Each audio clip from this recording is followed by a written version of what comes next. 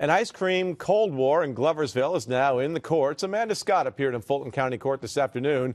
She's fighting to get back her vendor's license for Snow Cone Joe.